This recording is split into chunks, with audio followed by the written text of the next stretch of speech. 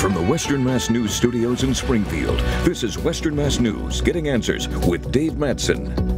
Thanks for joining me for this week's edition of Western Mass News Getting Answers. Every week, as you know by now, I'm joined by political and business leaders and other newsmakers to talk about the issues that impact you. And this week, we're getting answers from Agawam Mayor William Sapelli.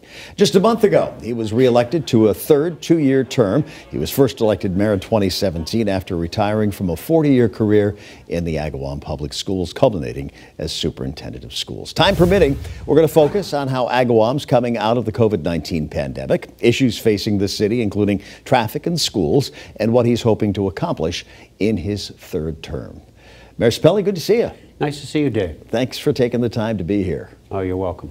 You know, I was reading this yesterday. Nearly a fifth of the mayors in Massachusetts opted not to seek re-election in 2021 over the last year.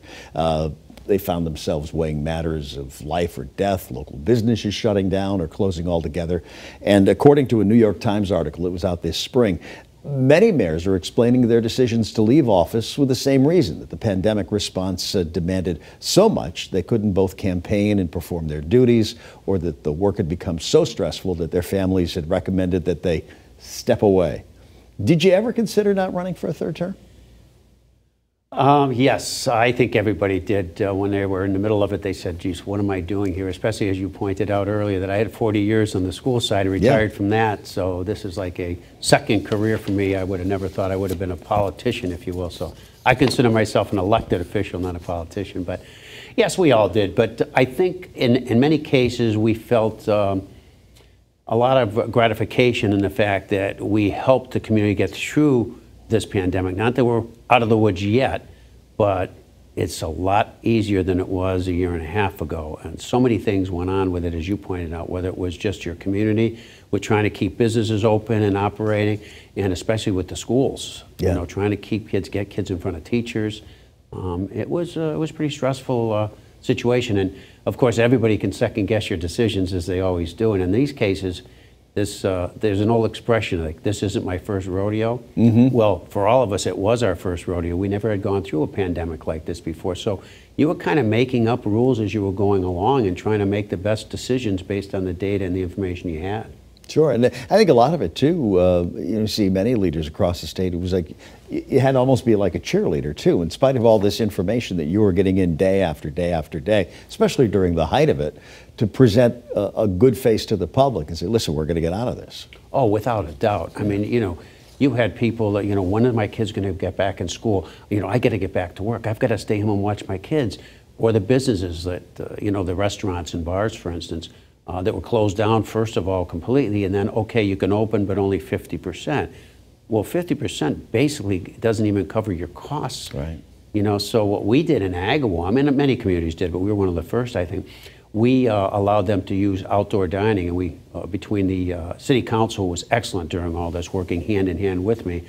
We were promoting outdoor dining. We permitted it, expedited the permitting so they could get it open and up and running. So if you had capacity of 100 people inside your facility, and now you were cut to 50 people, by having the outdoor dining with the tents, you picked up that other 50 and made yourself whole. And that got a lot of these restaurants through the pandemic. So we didn't lose a lot of businesses through it, so we were fortunate. So as we headed to the end of the year now and the beginning of next year, we're looking at 2 years here. What kind of shape is the city of Agawam in now as far as dealing with COVID-19 and the aftermath? We are in real good shape. Our health department, our fire department, our police department did one heck of a job keeping things running. We had Bethany Assembly of God, one of our big churches in our community, offer their facility free of charge to do a lot of the testing and the vaccinations. We were a vaccination center for the first responders way back in the beginning of the pandemic, for the surrounding communities, for Westfield, Agawam, West Springfield, East Long Meadow. They came over there and received their vaccines when they were the first group that was offered the vaccines. So we're coming out of it fairly well. Our businesses were in good shape. As I said, we didn't lose a lot of business. That's good. But it was a challenge. But right now, we're focused more on the educational piece of it. We still are masked in school. We're hoping to get rid of that soon. But now that the vaccines are out for the younger generation, the younger students, hopefully, you know, that'll pick up and encourage those that feel comfortable getting it to get it. and hopefully we'll be out of the masking by the end of the year as well. But I don't see that happening this year. I see the mask probably going through June. Yeah, especially with this new strain of it. Now, as far as the mask mandate in the city as a whole, is that still in existence? No, we do not have a mask mandate in Agawam. We do for the schools only. Yeah. Obviously, but that's a DESI mandate, not a community, not a municipal mandate. So right now, we haven't had a mask mandate in Agawam. You know, the other part of that too, you've dealt with kids for years through the school system, is I think we found during this that our kids are a lot more durable than we are in many ways when it comes to dealing with that and wearing masks. You're absolutely right. The parents had more of a concern with it than the students did. But what I felt bad for is for the juniors and seniors in the last 2 years. You know, you only have one chance to be a senior. And with some of the extracurricular activities, whether it was robotics or band or sports, they missed that opportunity in several cases where they had to shut it right down. And that's unfortunate. But they're going to be stronger for it and more resilient. As far as the vaccination rate in the city, you pleased with it? Obviously, everything could be better. I am. The majority of people are getting it, and those that aren't getting it have a good reason for it, whether it's they have a medical condition or a religious exemption or something of that nature. For the most part, people are being reasonable about it. You comfortable that if, in case there was a surge in COVID-19 cases over the winter, that Agawam's in a good position to deal with it? I think we are. I think we learned a lot in the last 2 years. Our health department really merged with the police department, fire department. We learned an awful lot moving forward. So I feel very comfortable. The schools did an amazing job with getting our students. We were one of the first communities that had our kids back in front of teachers. So we were back May 1st, and a lot of schools didn't get back at all last year. Yeah. Now, aside from COVID-19, as mayor, what has been your biggest challenge? My biggest challenge has been infrastructure. It's been streets and sidewalks, and something that came out, I'm going to say in July of 18, was with the new federal EPA Clean Water Act. All the different regulations that were put on stormwater issues, such as mandates now from the federal government that you have to clean catch basins once a year, every catch basin. And in Agawam, for instance, we have about 5,000 catch basins. And we also have to sweep the streets twice a year to keep the debris from getting into the catch basins. The whole premise of this edict is because they want to stop the pollutants from getting into the rivers and streams, because what people don't realize is all these catch basins, the drainage from stormwater goes down underground into these pipes and runs to either a stream or a brook or a river. And there's contaminants in that if you don't keep things clean. And in Agawam, we have 120 miles of piping underground. These things haven't been touched for 60, 80, 100 years, so they're all breaking down. And you don't see that because it's below ground, out of sight, out of mind. So we've got to now all of a sudden start repairing all these situations and assisting with the stormwater mandates, and that's a very expensive venture. In Agawam, we've been very progressive with getting our streets and sidewalks done. That's been a focus. And I'm sure everybody remembers the Morgan Sullivan Bridge that connects West Springfield to Agawam by the Big E. That was an amazing project. Usually when you're dealing with a bridge of that magnitude, that's a pretty good sized bridge, a pretty busy intersection there. Usually there's problems, there's delays, there's holdups, there's overruns, there's expansion of different facilities. That bridge was finished 10 months to a year ahead of time, thanks to a lot of help from the governor's office with giving us monies. They negotiated with Northern Construction, who was in charge of that project, and they expedited that by giving them $1.2 million above and beyond the $26 million that was originally slated. And that allowed them to work weekends and nights to finish it sooner. And quite frankly, in the case of the construction of the bridge, the pandemic almost helped us, because there's 2 schools in that area. So we didn't have the walk or the foot traffic from kids going to and from school. So that helped expedite that project. But that came under budget, and it came under the time limit. It was 10 months ahead of time. So that went very smoothly. We had a big intersection in Feeding Hills up by the Southwick line. That was a great project that helped safety and traffic flow. So we're really focused on a lot of infrastructure, roads, sidewalks, and we're moving forward with that and going to continue that moving forward. Always those challenges. Tell me, what do you see as the differences between running a city and running the school department, and how about the similarities too? Well, the similarities, when I retired, people were recruiting me to run for mayor, and they said, you have some of the skill set that it would take to be a mayor. And I said, how so? They said, well, you know, the hiring and firing of large number of staff, the budget, you're over 50% of the entire town budget. And those types of skills you already have so that you could move over and it would be seamless. Well, it isn't seamless. Being a superintendent of schools is one thing. Being a mayor, you have all those responsibilities. And as mayor in Agawam, as it is in many communities, you are also the chair of the school committee. So the school issues don't entirely go away either. So you still have some of those. And fire, police, DPW, streets, sidewalks, blighted properties, stormwater issues. It's a big, big, big job. And it is even bigger than I thought it was before I got into it. 24/7. Without a doubt. You know, that expression is overused, but it is 24/7. All right. We're going to take a break. And when we come back, we're going to talk about the possibility of a new high school in Agawam and lots more. Stay with us.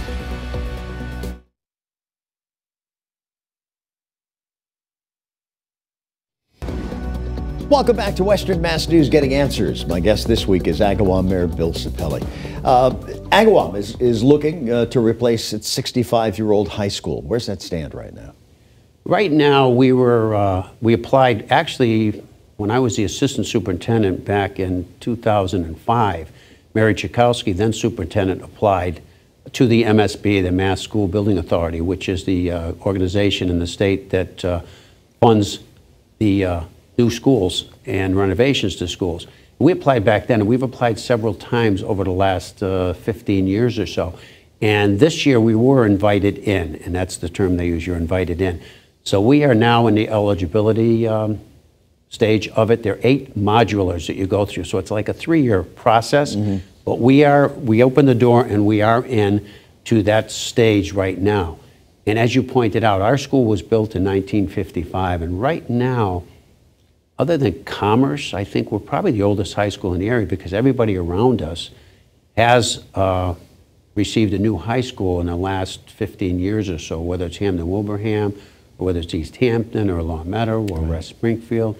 They've all have high schools that are obviously fairly new.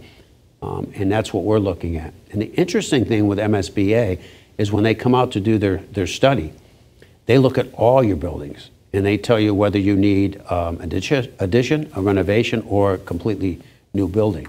And they don't just look at the high school, even though that's our focus. They look at all our facilities and see what we could do and what they could do to assist us with getting the schools up to speed. Now, as far as the other schools are concerned, the overall state of the schools in Agawam? They're in good shape. Our high school, we've applied, as I told you, several years now and weren't invited in. And the reason it's a double-edged sword, because what Agawam did is we kept their buildings up to speed. Mm-hmm. So, you know, you get punished kind of, the good news, bad news is they'd come in and say, you know, your building is old, but you've kept it up and you've replaced things, so you're in pretty good shape. So we always got passed by. But our schools are in terrific shape for the most part. We have 8 schools. One school building I think they're going to take a look at and probably make some recommendations, strong recommendations on, is our early childhood center. Mm-hmm. I think that's something they're going to explain to us that needs attention. The problem with the early childhood center is that the state doesn't recognize early childhoods. They don't fund early childhood centers in and of themselves. If they're part of another building, sometimes they will do that. So that's going to be a problem, but I'm sure they're going to point out that we need to address that issue. The biggest issue, I think, with schools, too, yeah, like you said, the schools are structurally sound. They were well built to begin with. Correct. Is the technology aspect of it and bringing that up to speed. And I'm guessing with these older schools, it's harder and harder. Oh, you're absolutely right. You take a look at the science labs, okay? Back in 1955, it was a different era. We certainly didn't have computers. And so the computer labs, we've done a lot of additions. Agawam's had at least 3, if not 4 additions to their high school since 1955. But it still isn't the same as what the new structures they have today, the wiring, for instance. Right. That's one of the main things. You look at a building like ours and you have boiler issues, you have electrical panel issues, you have wiring issues, you have ventilation issues. I mean, it's an old building. So you can only do so much upgrades and replacements, and then there comes a point where you do need to replace it. But as you point out, the bones are great. The structure is solid. Well, the other part too is the ventilation issues. We didn't obviously you think about it, keeping the vents clean and everything else, but even brought in further into light with COVID and when the schools were shut down, the problem you had at the library too with mold issues and things like that. You know, with these older systems, they're not meant to really handle this stuff. Correct. And what we did do during the pandemic is we did upgrade all of our systems in all the schools, but even the high school, with regard to the air quality, the ventilators, the air exchangers. We did a lot of upgrades, a lot of new equipment, certainly replaced filters and did some thorough cleaning that we wouldn't have done otherwise if it wasn't for the pandemic. So we did get it up to speed where it was appropriate for the conditions. But you're absolutely right. Those types of things are important too. All right, we're going to take another break. And when we come back, we're going to talk about some of the things the mayor hopes to accomplish in his next term.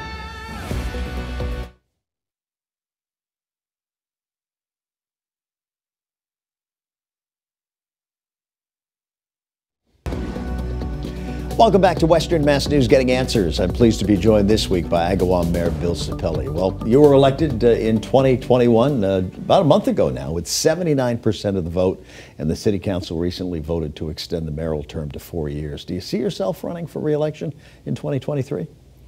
Well, here's what happened. It's an interesting process to expand that from a 2-year to a 4-year term, and most communities are doing that now. Yeah. But what has to happen is the council has to agree to bring it to the legislature. And then the legislature has to pass it, and that only means it gets on the ballot, and then the voters have to pass it. So it's quite a process to go through. But it is supposedly going to be on the ballot for next year, actually November of 22. And then the term would start, the 4-year term would start in January of 23, as you pointed out. Now, it really does make sense. I mean, I've talked to other mayors in other communities, because I think the majority of them now in Western Mass have gone to 4-year terms, that you aren't running. You know, you can act as mayor for a year, but then you got to get yourself in re-election mode. It gives you more time, doesn't it? Oh, it certainly does. I mean, let's face it, you have to start campaigning in, at least February of the year of the election, that November. So you're in just over a year and you're campaigning again. And you've got all these projects going on that you really need your attention. Right now, as you point out in Agawam, the high school, but when I first came in, I had the bridge project. Right. And that was a 3-year project. Now imagine if you had a turnover in the middle of it. I mean, things would have happened, it would have gotten done, but to have that continuity with the same person as the mayor, it would have been so much easier. And it pulls you away from the attention you give to some of those projects you have. In Agawam, we have several more intersections that we're looking at improving, whether it's the signaling, whether it's the intersection itself and adding lanes. Those things take years. This high school project I just told you about, it's going to take 3 or 4 years before we even get moving on getting a shovel in the ground. So a 2-year term is pretty difficult for a mayor's position. It really is. You've had good relations with the city council too. I know Agawam has always been an interesting place for politics, especially with the council itself. But you and the council get along very well, and you've gotten a lot done. We get along extremely well. And you know the old expression, if two people always agree, one of them isn't thinking. We don't always agree. But we're respectful enough to realize, okay, walk away and bring up the next issue, because, you know, it doesn't help to just dwell on what didn't get passed or if you didn't get your way on this or that, whichever side you're on. No, we have a real great relationship with the school committee and the city council. We've got a lot accomplished, and it's a very professional relationship, and that's not always been the case. Right. But when you have that relationship and that respect for each other, you do accomplish an awful lot. Indeed. As you look ahead to 2022 and the rest of your third term, what are some of the things you hope to accomplish?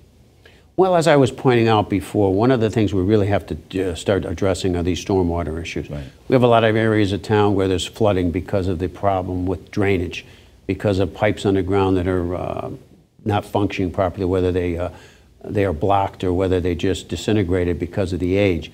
We've got culverts, we've got different situations that need to be dredged, need to be cleaned, need to be rebuilt. there's a lot of work with infrastructure relating to stormwater. There's also a lot of work with the intersections, as I said. There's still a couple more intersections. There's some unique intersections in town that we need to improve for safety purposes. There's no end to the work you can do with sidewalks. The fact that we're doing the new high school and we're in that process, that's a big, big, big job. Yeah. That's going to be one of the main focuses for our community. Trying to keep our businesses strong. And right now, tax rates are important. Mm-hmm. Agawam is one of maybe 6 or 8 communities that has a split tax rate. We have one for residential and one for commercial. And the reason that happens, it happens usually in the larger communities, the cities. Springfield, Hoyoke, Chicopee, Westfield, Agawam, West Springfield have a split tax rate. Setting the tax rate is coming up next month. All right. And that's always a challenge because you want to balance the pressure you put on the residents and on the commercial. People don't realize the more commercial property you have, it expands the tax base, and you can keep the homeowners' taxes down by having more business in town. I hate to cut you off, but we're going to have to call it that. It's we're out of time. Wonderful. Thank you for being with us. Have good holidays. Mayor Bill Sapelli of Agawam, thanks for watching. Have a great day.